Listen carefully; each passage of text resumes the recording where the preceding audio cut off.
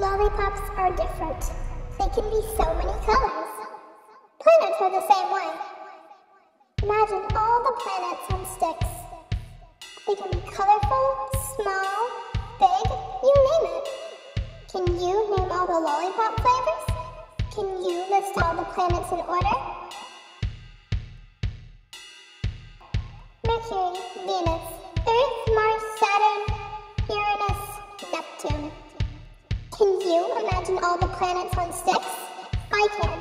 Imagine if we could control all the planets, their movements, shapes, and anything else you would like to do. How do you remember everything in the universe? I say my very educated mother just served us 9. It leaves off Pluto, but it is a good way to remember planets. Oh, what will you do?